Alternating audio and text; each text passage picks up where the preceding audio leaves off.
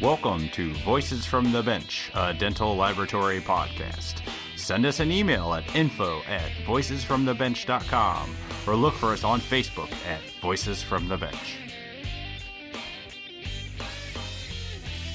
Greetings and welcome to episode 171 of Voices from the Bench. My name is Elvis. And my name is Barbara. What's happening, Barb? How are you? I'm good. It's the Friday before the 4th of July that we are recording, so I'm super looking forward to a 3-day weekend. Just sent my youngest off to Dayton, Ohio to spend a week up there with his buddy, so I am going to chill. Just saying. Nice. No major plans? No fireworks in your future? No fireworks, except for if you talk, well, no. Forget it. Yeah. You have to bleep me on that one. Yeah, so Indianapolis didn't do fireworks last year, and I'm sure a lot of people didn't, but we're kind of excited to check it out again this year. Oh, yeah. It's nice to be back to normal. Yeah, it's a reason to get outside. Yep. Other than running, of course. Absolutely. So I just got back from my first multi-city travel with Preet. So I got to run into a bunch of different labs for the last 2 days. It was really exciting. Met a few fans of the podcast while I was out. Oh, that's nice. That's nice to hear. It always is. It kind of comes up awkward in a conversation, but it's always nice when it does. It makes me feel good, and then I feel like they know more about me than I know about them right off the bat. So, and then you say, "Hey, would you like to be our next guest?" Yeah, that does come up. Hey, if you ever want to be on it, let us know. Yeah. And then bye from Preet. So you know what, Barbie? There's something we haven't talked a lot about this year that in previous years we talked a ton about. Dun, dun, dun. I wonder what this is. And that, of course, is the Race for the Future, which is at the 7th year running. So last year, COVID put it on hold, but it's back this year. If you haven't heard of the Race of the Future, it's a fundraising event that happens during the Chicago Triathlon. This year, the event is August 28th and 29th. So what it is a bunch of people from our industry participate in the triathlon. You know, swimming, biking, and running to raise money for the Foundation of Dental Laboratory Technology. Now, you can actually participate in the race yourself, or you can create a team and start raising money, or you can just donate to a specific racer and give back to the industry that has given you so much. Barbara's not doing it. Well, what I'd like to say about that is that I'm a runner. Usually I do the whole thing. I decided this year that I'm way too busy, but I am a fast runner and I have a very fast swimmer. So if there's any of our listeners listening that are really fast bikers or at least top mediocre bikers and want to team up and relay, hit us up at info@voicesfromthebench.com, please. So basically you're saying you're not going to take the guy that comes with a huffy bike with a banana seat and... I only do things to do them very well. So I'm not trying to be a jerk, but yeah, I need somebody that wants to freaking win. Yeah, we need to get you going because this will be the 7th time in a row you've done this event. And I've been training bad running. I've been running, and I'm ready, but can't find a biker. So no biker, no race for Barbara. Well, let's see what we can find you one. So if anyone out there is into biking, Chicago area or not, let us know. We'll get a team going. And of course, Sean Nowak, who's always a top fundraiser, he's going to be doing it this year. So if you need to go and give money to anyone, let's give it to Sean. Not that he needs it. Sean actually said he would swim on my team. So that's going to be tough because we always try to beat each other. But if I don't find a biker, I'm going to raise money for Sean too. There you go. It all goes to a good cause. Yep. So we ask our listeners to go to dentallabfoundation.org or the link found on this episode's show notes, and donate to the foundation. Even if all you can do is $1, it all goes to a great cause of education within the dental laboratory industry. True to that. This week, we got to talk to the talented Nina. I still don't even know if I said her last name right. Nina Frketin. Frketin. Oh, I remember when she said bleepatin. Frketin. So this week, we got to talk to the talented Nina Frketin from the UK. Now, we love talking to technicians in other parts of the world because it brings a perspective that we don't always get to hear. Nina started her career at a young age in Croatia and eventually found a home at Dencraft Dental Lab in England. Falling in love with removables, but being able to do it all, Nina started a path of always striving to do better work and has recently been trying to perfect her work with composites. She does fantastic work that she posts on Instagram to show us all that we should all strive to be better. Join us as we chat with Nina Frketin. Whitmix is very excited to announce the new Pro 4K large format 3D printer from Asiga. The open material printer for the 385NM and the 405NM resins features renowned Asiga reliability and super fast print mode for large batch printing of virtually all print resins. It's ideal for printing any kind of model, denture, splint, surgical guide, impression trays, and more.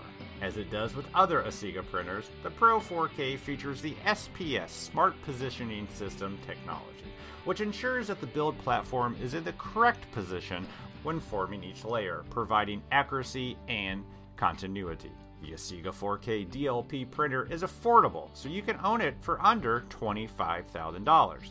It has a large build plate and is available in both the 65 micron and the 46 micron resolution versions. For more information about the Asiga Pro 4K, visit whitmix.com or call Chris Frye at 513-680-1512. And as always, we appreciate your support of the podcast, Whitmix.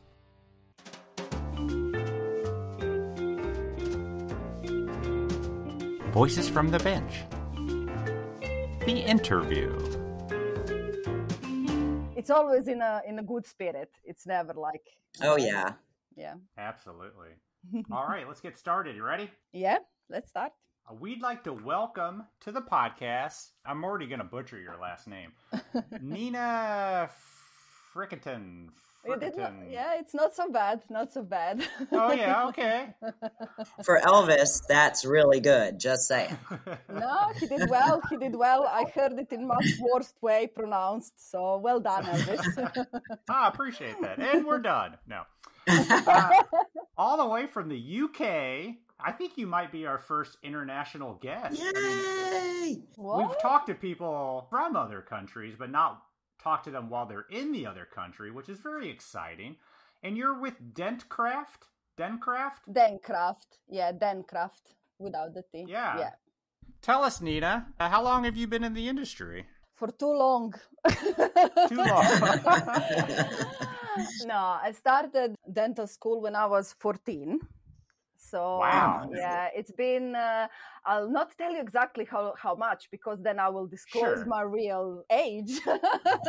but it's been 20 plus years in this industry right now. Is 14 common for an age for people to start dental technology? Well, in our country, our school system is a bit different. So at 14, you can choose to learn to be a cook or dental technology or an electrician. Mm-hmm. So practically more manual skills. Or you can go to, well, we call it college for 4 years. But after that, you have to go to this university practically. It's a bit different than in America. And yeah, but anyway, I started my school at 14. It was a course 4 years full time. After that, we have to do a year of apprenticeship, unpaid, of course. Of course. After that, we have to pass the state exam. And just after that, we can become dental technicians. I can tell you, we are studying like we are going to earn millions. All lies. All lies, deceit. Yeah. How did you know at 14 that that's what you wanted to do, or that's what you were interested in? Well, I did not want to be a dental technician. I did not even know that this existed. So what I wanted to be was a children's book illustrator. That was, because I was drawing quite a lot and painting and stuff like that. So I had already my eye to the Academy of Fine Art in Venice. So that was where I wanted to go. But my parents, being a bit more traditional, they were like, ooh, no art, no art. You have to take there a little bit of a more traditional bringing.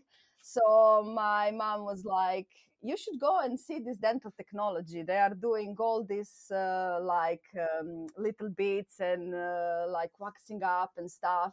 You should go and just check it out.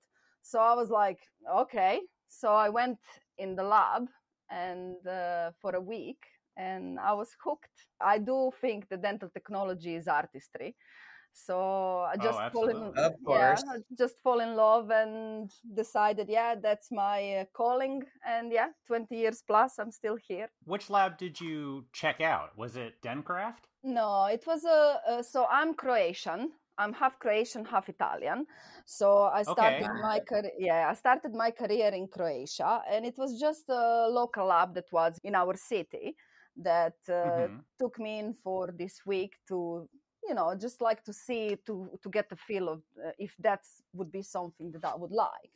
So I worked actually in Croatia for some years. I worked in Slovenia and then an opportunity came to move to the UK 10 years ago. So I took it and I moved to the UK, and I'm still here. I'm still here, so it could not be so bad. Yeah. What are you doing in the lab right now? As a dental technician in Croatia, everything. Exactly. We don't specialize in just one thing. We don't specialize just in prosthetics or in implant work. Or when you grow up and work in Croatia and smaller countries, more stuff more valuable you are for the business. Oh yeah. Oh, it makes sense. Yeah. Yeah. So I do everything. Yes, I do everything. But my passion are dentures, because nobody likes them so much. Yeah. So, true. And to do a good, true. And to do a good denture, I think you have to have some kind of a little bit of skills there. Mm-hmm. So that's what I really like and enjoy doing. But I also do like hybrid, gold crowns, practically everything that they give me, I'm happy to do. But you mostly do removable. Did you fall in love with that while in school? I don't mostly do removable. Mostly really? I do hybrids, so acrylic full arches, acrylic composite full arches. That's something that I do quite a lot. But the removable are, I don't know. It's just because like everybody always hated them, and I was just interested why. What's the reason why nobody likes them? And more I start to study and read about it, and read about occlusion and read about all the way of setting teeth and stuff, I understood why nobody likes them. Because if you think about it, anything that it's cemented or screwed in the mouth will stay in the mouth. So it might chip the porcelain, it might chip the acrylic or the composite, but it will stay in the mouth. A bad denture will not stay in the mouth. So it takes a little bit of skill, not only of technical skill, but also from the clinician to take the right impression, to take the bites and stuff. So I just love it. I just love when a set of my dentures just work and the patient is happy and the clinician is happy and I'm happy. And I don't know, I just love it. And now with now with composite and stuff, dentures look so much more natural. They are not just a piece of plastic. So my artistry is like I got finally to the artistry to be an artist, let's say. Yeah. Thanks, Mom and Dad, you should say. See? Yeah. Listen to your parents. Yeah, they knew me better than what I knew myself, let's say like this.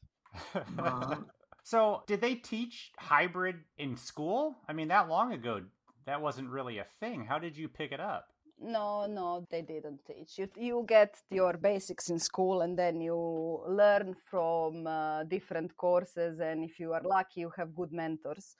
So I was lucky that when I worked in Slovenia, I actually worked in the lab that was part of an Ivoclar training center. So for those 2 years that I was working there, I went on so many courses, like everything that I possibly could go.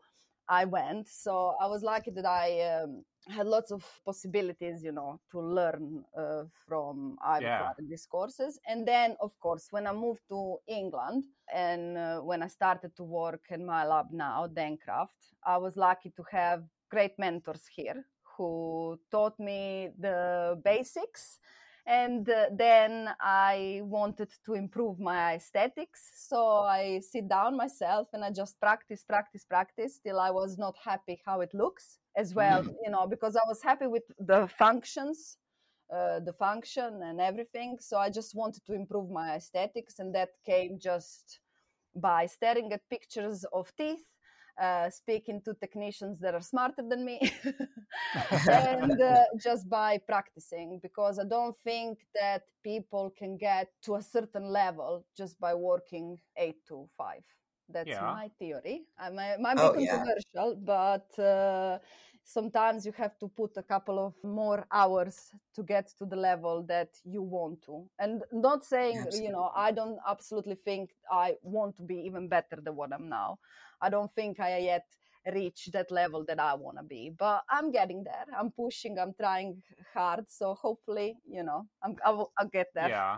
I don't think most technicians, they ever get there. They're always looking for improvement. Oh, heck yeah. You always see something. Yeah. Ditto. Agree. I'm very self-critical of myself and of my work, to the point that sometimes I have to stop myself and say, Nina, just be kinder to yourself, because sometimes I can I can be too hard on myself. And I think some technicians can definitely do, I speak a lot with other technicians recently, especially in this last year and stuff, through Instagram and stuff, and everybody has this kind of imposter syndrome, feeling like that they're not good enough. And it's just in one way it's nice to know that you are not alone, but in another way I'm thinking you know what, we should be a bit kinder to ourselves, because we are sometimes a little bit too harsh. Yeah. You must be born in September. Me? No, I'm born in March. 1st of March.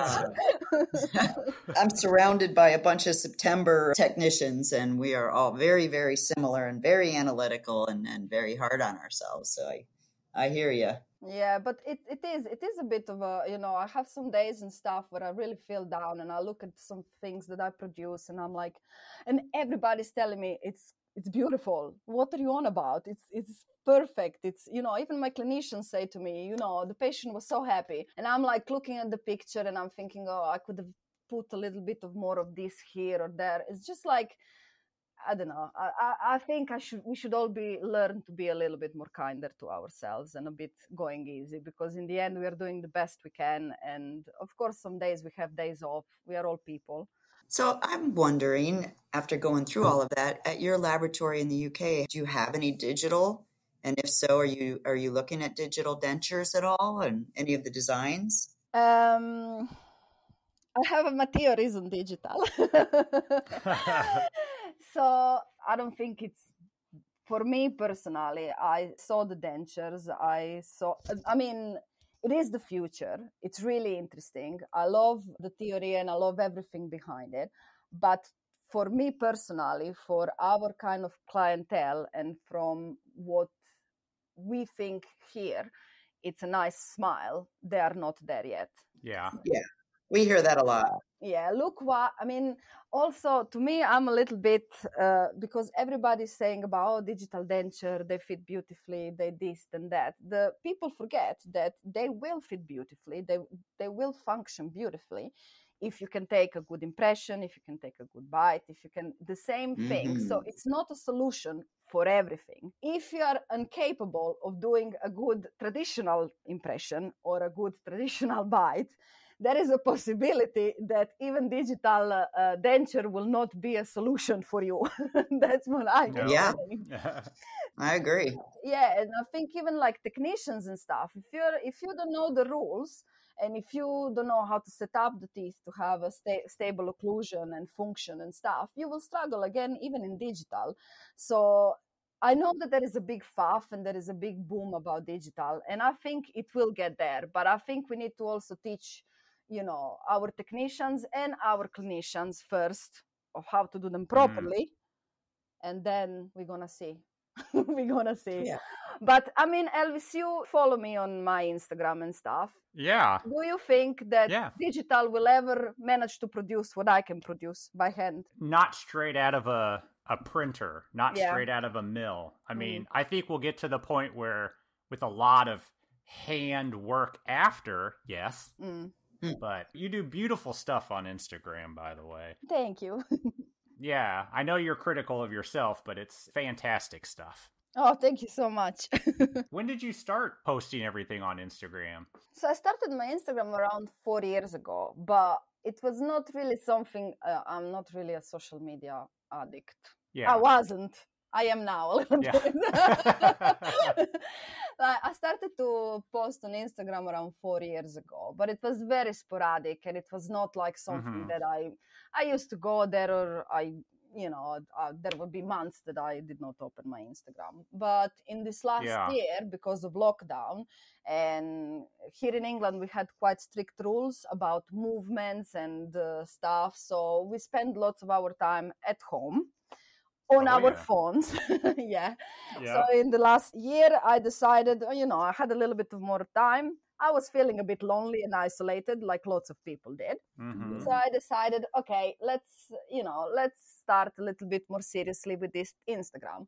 So I started to post a little bit more things, and, I met fantastic technicians. I mean, I'm so happy that I've not been so lazy, that I stopped being lazy. And because I met fantastic technicians from all around the world, and especially like United States.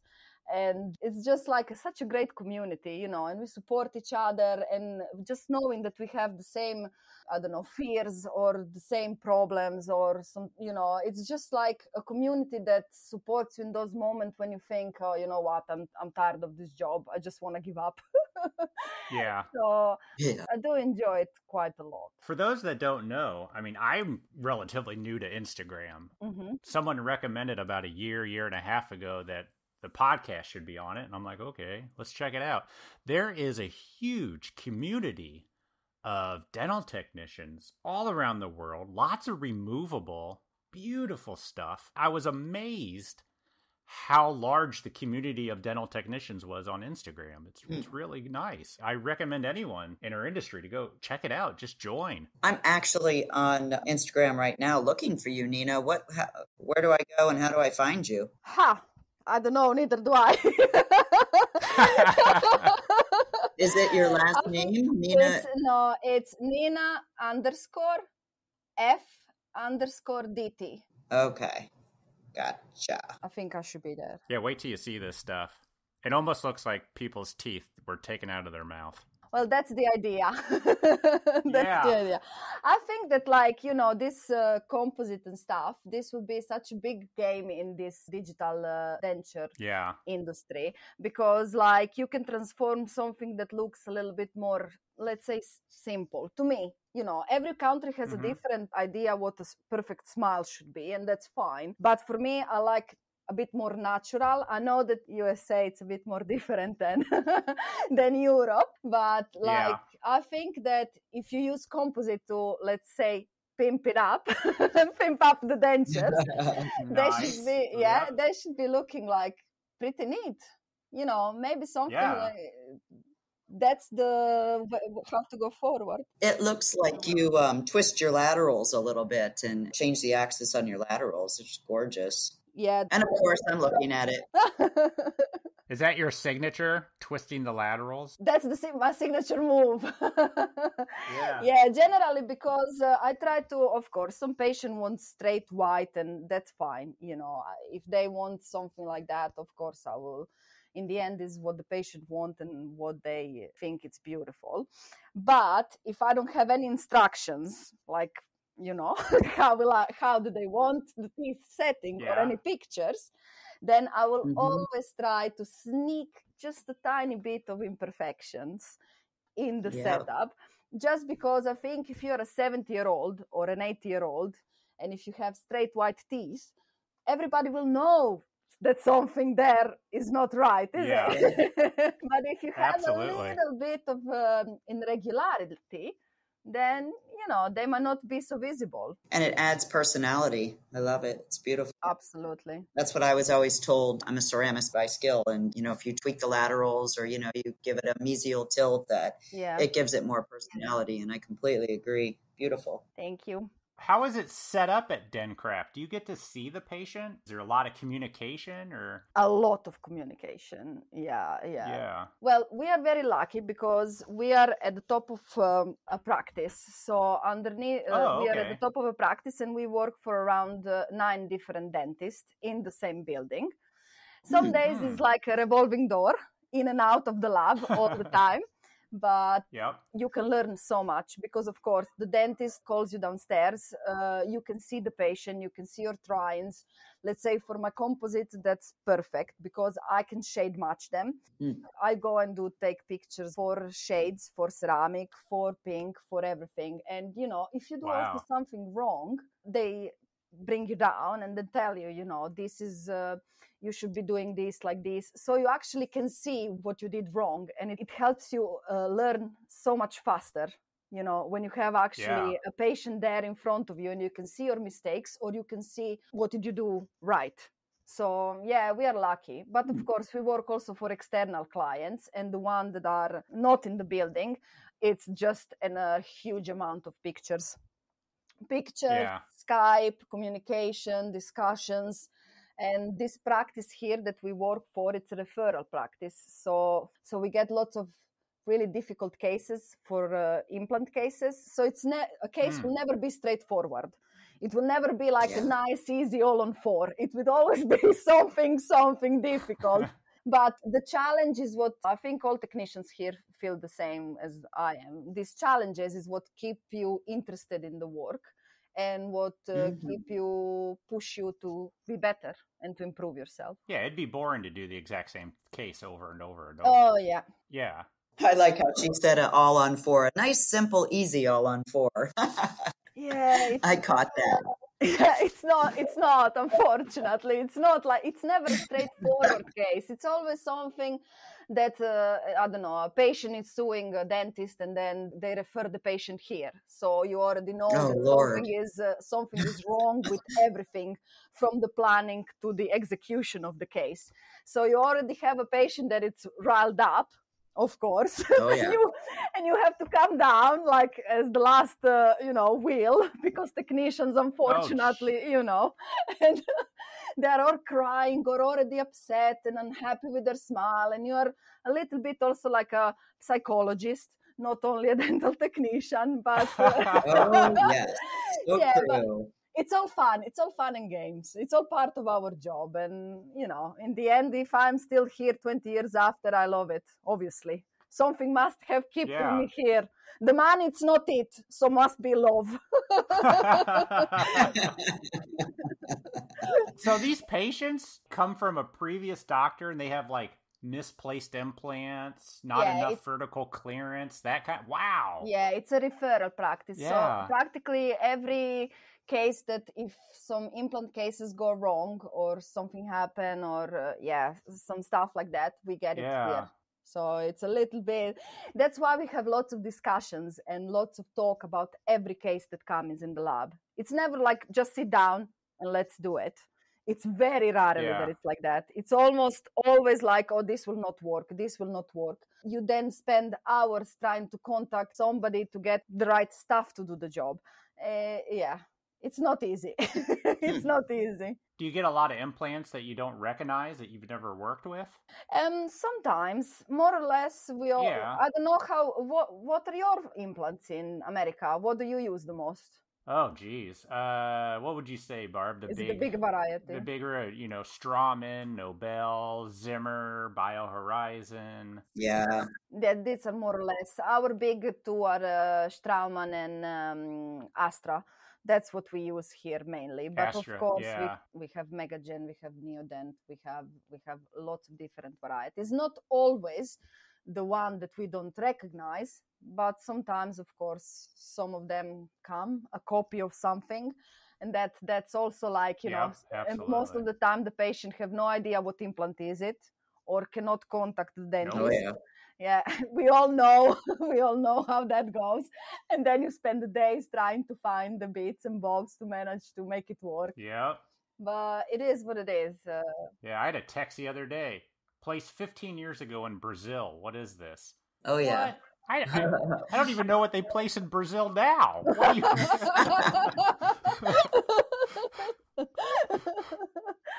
Oh, I can totally understand. But that's half the fun of the job, you know? That's half the fun, trying to figure it out, and the mystery and the puzzle. It's I enjoy it. Sometimes it is, but sometimes when you see your hair getting like a receding line, Yeah. Yes. because of the stress of trying to find all this stuff.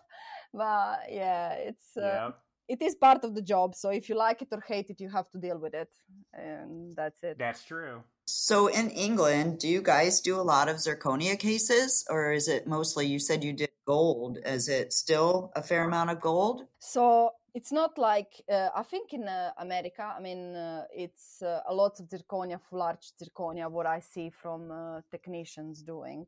Here in England, Oh yeah. but that's because your surgeons don't mind chopping off half of the bone of the mouth. Here it's all about conservation.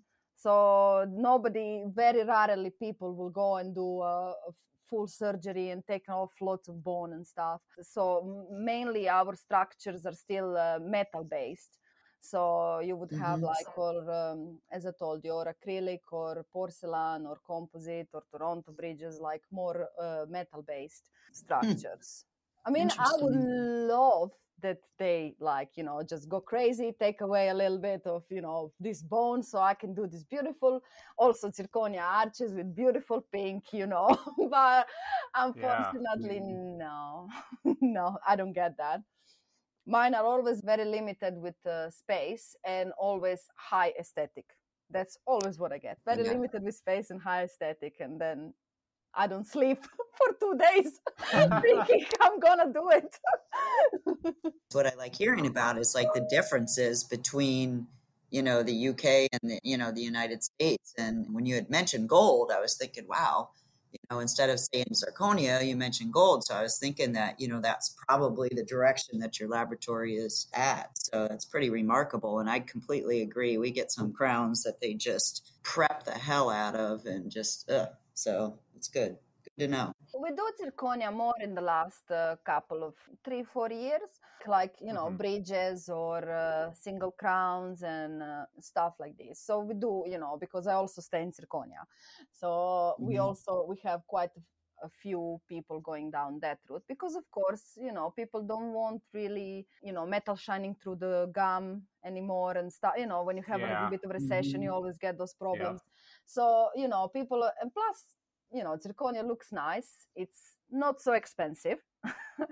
So we have more, but not unfortunately full arches. I mean, I would love to do it, but I don't know. At least our clients here don't do them. I don't know, maybe somewhere else in the UK they do, but I'm in quite a few forums and stuff, and I never noticed talking about zirconia full arches.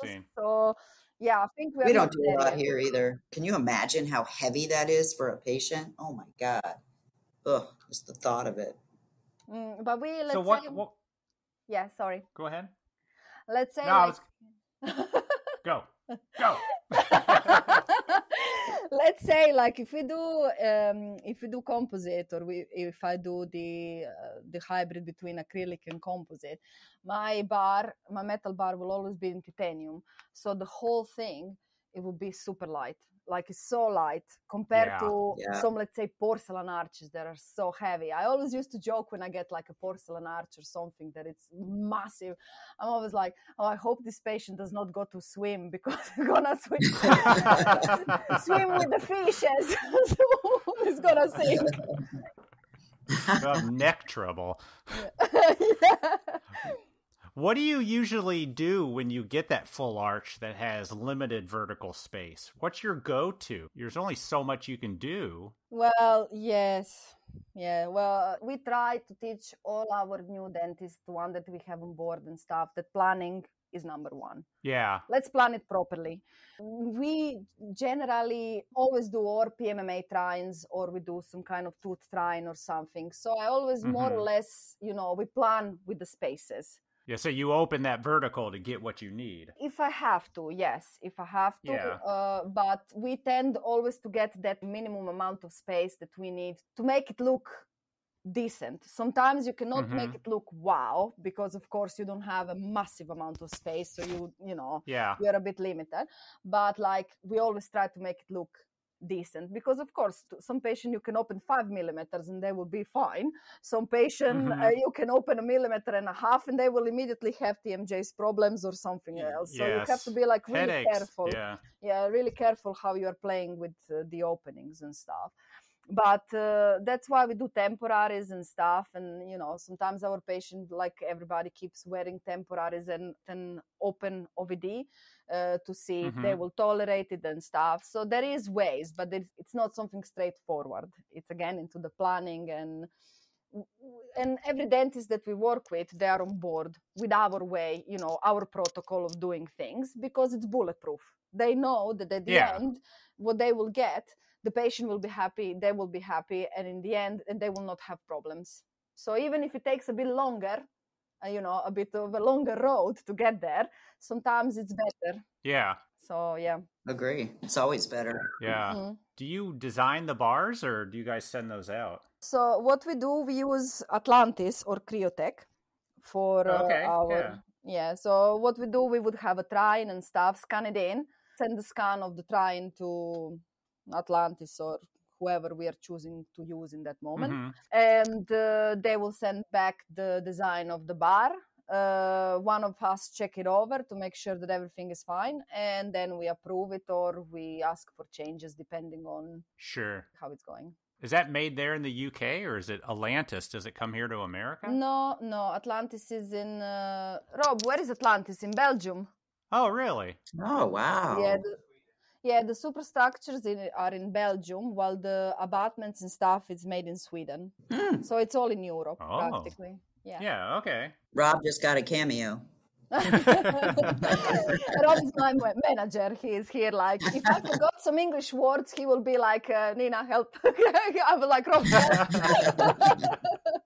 Sometimes, my English still eludes me, especially when I'm tired and then I forget words. So Rob helps me sometimes in expressing myself. I work with somebody from Bosnia that came over to the U.S. And sometimes I'm like, I can't understand you today. You're talking Bosnian. And it's our English, and it just cracks me up. So I'm pretty used to it. You're doing a great job. Oh, thank you. Sometimes Rob is very good with charades, because some days I'm like, Rob, give me the thing for the thing, and he knows what I mean. After 10 years of working with me, he knows. So it's like, I always tell him he's like a brother I never wanted, but I got. So what can I do? It's a good thing to call your manager. Yeah. So what kind of composite do you use? Oh, well, I use variation of different composites. So depends. Okay. I tried quite a lot of them. I'm a total composite snob, like hardcore. I love that. Yes. Some people I am a composite snob. So I tried quite a few of them. And recently, I just started to use Anaxdent from... Great stuff. Well, because one of my American friends, he was like, you have to try Anaxdent. And I'm like, okay, let's try this Anaxdent. But I'm like, I'm ready. I'll tell you if I don't like it. And I loved it. So it's so it's now in my I mainly use Anaxdent for all my hybrids now. And for my denture work, I use Nexco from Ivoclar. So I have this. Ivoclar, yeah. So these two are my most favorite ones, and they are the ones that I use all the time. And I'm just happy I tried Anaxdent. So Yay for Annex then. When you say you'll tell them if you don't like it, so what are the positives of a composite that you really like? Like, what are the differences? I don't do composites, so it may sound like a stupid question, but I'm curious. So what makes it great? Yeah, it's not a stupid question. I think everybody is different. So everybody will search for some specific stuff. For me, it's that it's easy to manipulate. So it's not like sliding around or something, but if I put it somewhere, Yeah. it stays. Colors are very important. Like I tried quite a few. These are one of the most important things, the colors. I tried quite a few and I just don't like the shades. They are or too orange or just not natural. So with Annex Dent and Nexco, the shades are just beautiful. Like especially with Annex Dent, you are bulletproof. You cannot do a mistake because the shades are just so great.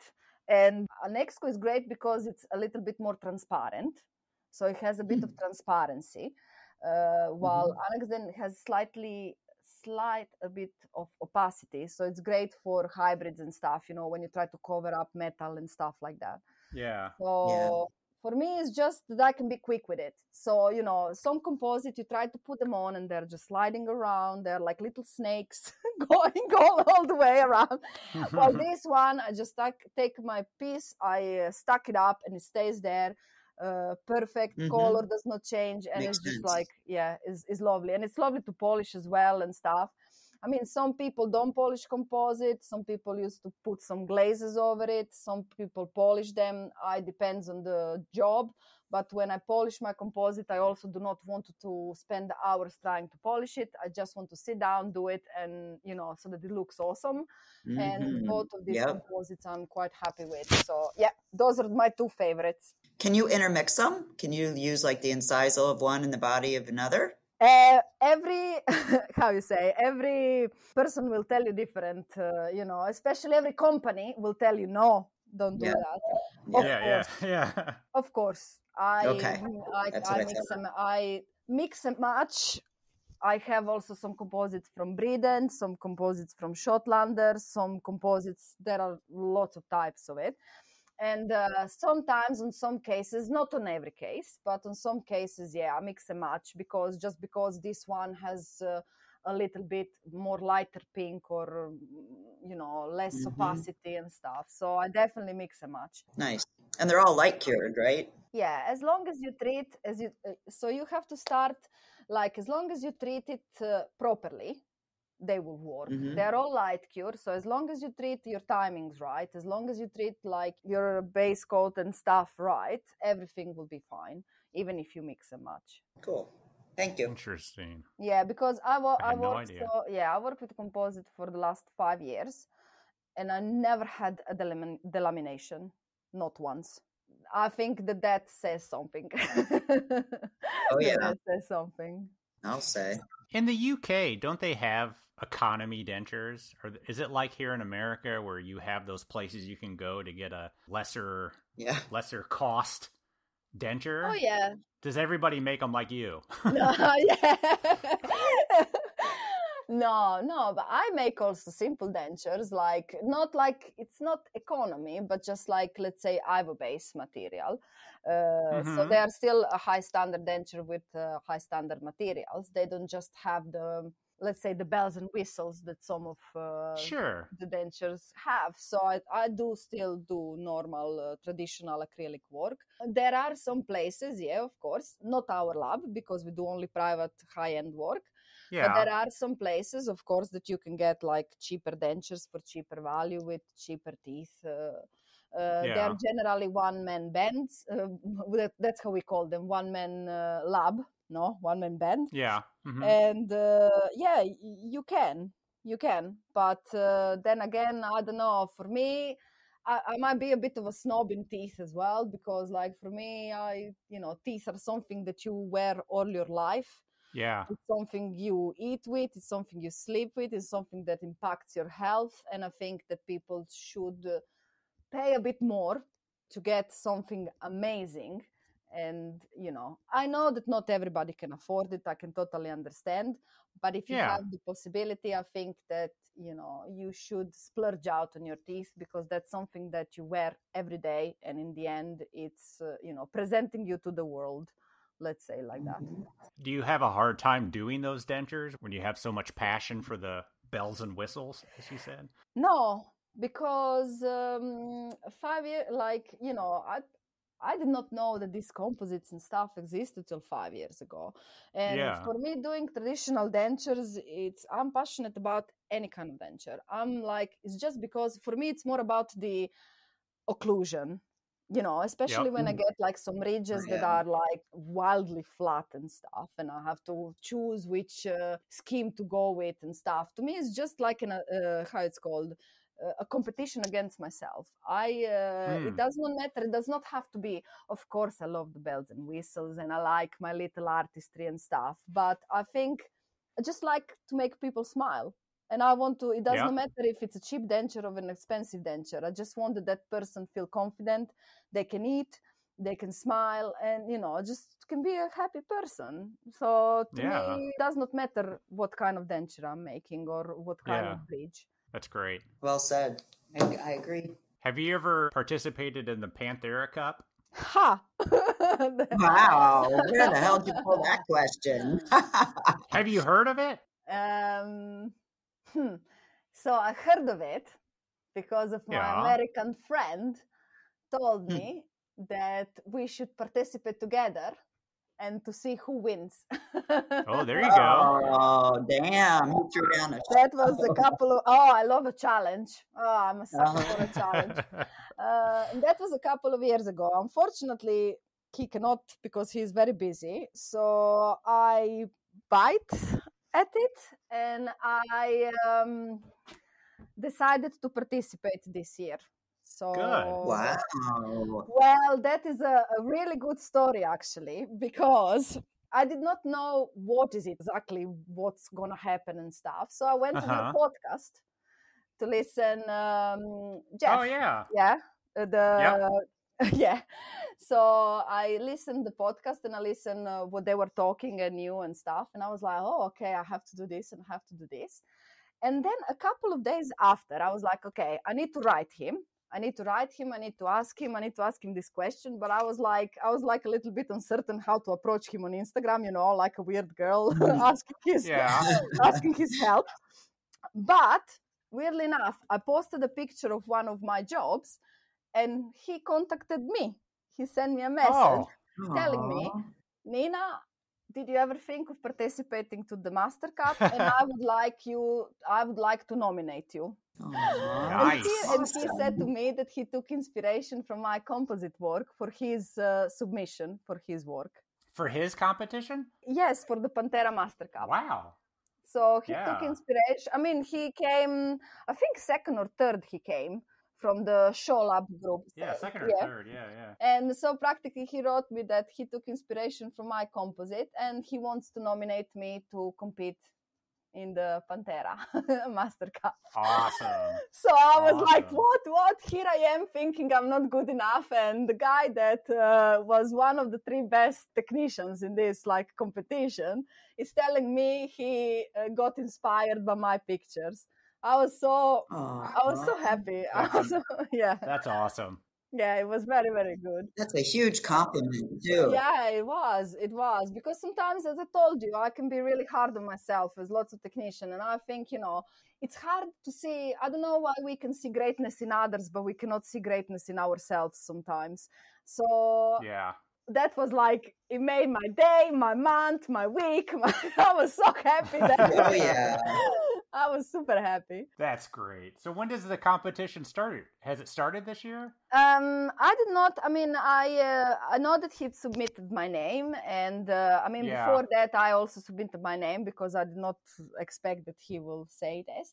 I did not get no email yet, nothing. So I'm not sure that it started yet. But I'm waiting now. I'm waiting to see what will happen. That's exciting. I'd love to hear about your journey. Watch it on Instagram, because I bet it's going to be awesome. Where is it at? It's out of Panthera. So it's out of Canada. Oh, okay. Yeah, and every year they have people from all over the world, and they all get the same case and the same type of bar. And then they have this huge competition. And Beatrice over there at Panthera, she kind of heads up the thing. And it's cool every year. Mark Williamson won it one year. A bunch of people. It's really neat. Well, I remember we talked about it, but I just couldn't remember where exactly it was. So you're travel there, or can you do it virtually, or how does that work? No, practically what they do is they send you. So first you have to submit. It's not like that you go straight to the competition. You first have to submit a case that you did and stuff, and do a little bit of a writing thing. That's what I understood. And then they choose from all the submission the 10 best ones, and then these 10 best ones get sent the case that they choose, the different bar or whatever, so to the technician, and then you have a specific amount of time. I think it's quite long actually, where you do you do this job, and you have to document like why you choose this teeth, why you did this and stuff practically, and then you send it back to them. And I think that before COVID they used to fly the contestant to Canada, I'm pretty sure, like to see to the like a big reveal who is the 3 winners. But of course, now from when COVID hits, I don't think it will be possible this year still. I'm not sure how your rules are still, but here in England, we are still a bit weird on international travels. So I'm not sure it will be possible to be flying. So it will be probably a virtual thing, like to see who won. And nice. Usually they let the winner speak at their booth at the IDS. Oh, that's really good. Yeah. Okay, so here I am. Where is next ITS? I have to start to prepare my speech. I love the confidence. I am a very modest person. You just got to remember to thank the podcast. Yes, yes. But you have to have it with intention. You have to go in this kind of stuff with intention of winning. I think maybe I failed miserably, but at least it will be such an amazing experience. So, I plan to win it. That's how I go into this. There you go. That's how I go into this. Oh, maybe I will flop, and next time you can joke with me and say, hey, Nina, did you win that Pantera? No, shut up, Elvis, don't mention it anymore. We're not talking about it. Yeah. So, Nina, what's next for you and Dentcraft? Do you still get to do a lot of continuing education with them? Yes, well, what I hope my next stage will be, I would love to teach. Oh, so nice. I would love to get into that a little bit more, like to do some courses with composites and stuff like that, because that's my big passion, and it seems that lots of technicians are really getting into that. And for me, when I started the composites and stuff, I did not have so much of support, from the technician that I used to ask questions and stuff, because I was a little technician and nobody wanted, how they swat you off like a little fly. They don't want to lose time with you. So, I would like to teach. I would like to help technicians better themselves and, reach their next level, because I think there are lots of, technicians out there that do want to improve and stuff, and maybe they're a little bit, don't know where to go or don't know who to turn to. So yeah, that's something I would like to do. Nice. Awesome. You got to come to Chicago Lab Day and teach for Annex Dent. Well, Fro, you said it. I mean, whoever is listening to this podcast, I think Elvis is so smart and he gives some great ideas. I mean, I would absolutely love to do that. That's why that's my secret dream. That's my secret dream. I would love to go anyway, come to Chicago, and at some point I will definitely do, because I met so many amazing technicians in America that I just have to meet in person, that I just have to sit down and have a beer with these people and just have a chat eye to eye, because last year was hard for everybody and they made it so much easier just by, having this little community and talking to each other and just complaining about, work, about everything. It was just like, I just have to meet them. So hopefully, Yeah. I will. There will be the time that I come and I have a beer also with you too, because why not? There you go. Why not? Yeah, the online community for dental technicians really grew over the pandemic, and it was nice to see so many people connect. Yeah, absolutely. Also here, in England and stuff, you meet people on your courses and stuff, but that's about it. Then you don't see each other anymore, and that's it. Well, on this pandemic and stuff, I met so many other dental technicians also here from England, and that I would never have probably the opportunity to meet. And we are really, I had a really difficult case this week, and I was not sure what to do. So I called so I met this technician. He is from Scotland. So I called him like through Instagram, and I was like, "Can I call you because I know that he does a lot of these kind of cases while I don't." So I was like, "Oh, can I give you please a ring on Instagram and you can help me just step by step?" Because of course, I am an experienced technician, yes, but do I know everything? No. There is always room for improvement. And he answered my call and he helped me out, and the job turned out beautiful. And it's just that you can have somebody on the other side of the phone to ring if there is a problem or something. While before you had to sit down and just like spend days on the internet trying to search the solution. Yeah. If someone didn't make a video about it, you're out of luck. Yeah. Yes. Yes. If that is not on YouTube, we are not gonna make it. If it's not on YouTube. That's hilarious. All the way to Scotland, huh? That's cool. Mm-hmm. Well, Nina, we appreciate you coming on the podcast. That's some cool stuff. Mm-hmm. I love seeing what you're doing on Instagram. I encourage everyone to go check it out and see this amazing composite that you do. Thank you.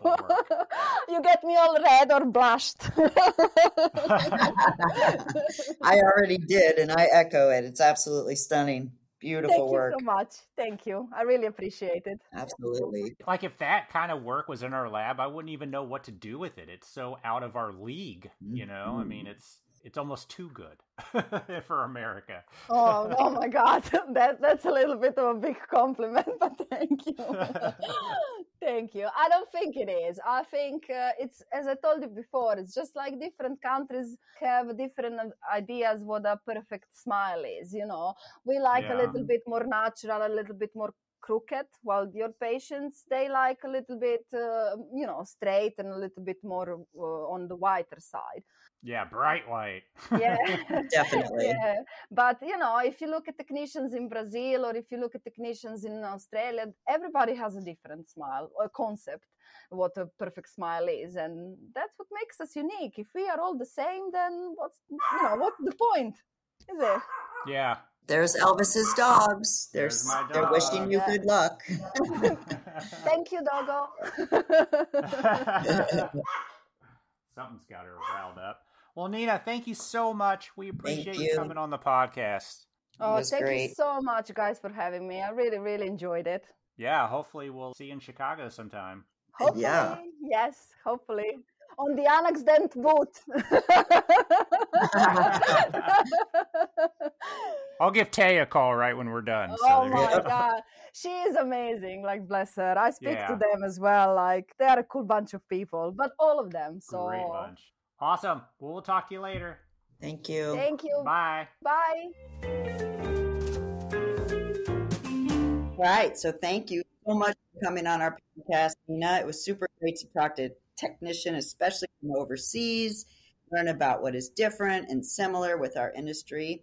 Nina does fantastic work, and you will be a better technician if you head over to Instagram and look her up. If you missed it, type in NINA_F_DT and give her a follow. Beautiful stuff. We wish the best to you in the Pantera Master Cup. We know that you're going to crush it. We can have you back on when you win, so good luck. But everyone will get a chance to see more from her when she makes her dream come true and does a hands-on course at Lab Chicago. Right, Tay? We know we have many listeners in many different countries, and we want to hear from you. So again, reach out to us at info@voicesfromthebench.com. We can set up a time for you to be on the podcast and tell us about all the amazing things that you are doing in your country. And we know for a fact, because Elvis takes stats on this, that we have lots of listeners out there from other countries. So hit us up. So we are just 3 weeks away from Ladies of the Mill Summit. This amazing event is happening in Chattanooga, Tennessee on July 23rd and 24th. Voices from the Bench will be at the Preet booth recording all the amazing attendees, speakers, and maybe some of the sponsors. Heck, anyone we can get to sit down at the booth. Male or female, head over to ladiesofthemill.com to register, and we will see you there. Nice. All right, everybody. That's all we got for you. We'll talk to you next week. Bye. Bye. That was depressing. Bye. Bye. Bye.